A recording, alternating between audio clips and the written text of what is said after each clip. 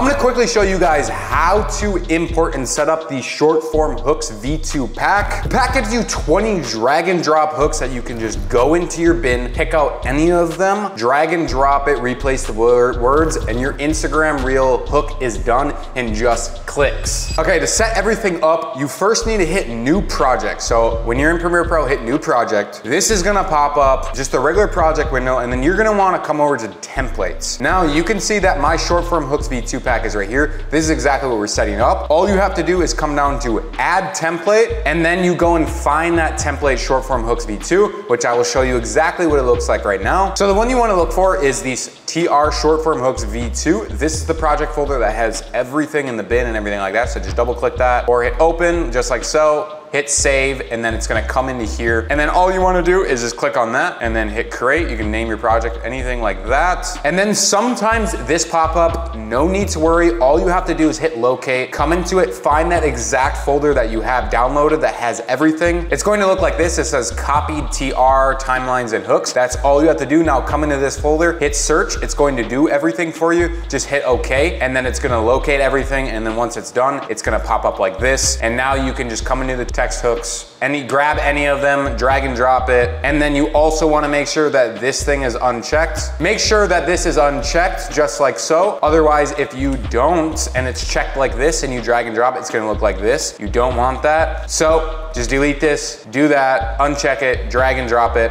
hit change sequence or keep, and then now you have the exact hooks that are just drag and drop. And because you guys grabbed the pack and you were absolutely top G's to save yourself so much time, I'm actually going to give you a $10 off discount code that you can use on any of my other packs. If you use the code IAMAG, it'll save you $10 off on your next editing pack order. So make sure to use that, and thank you again. I'll catch you in the next video. Peace.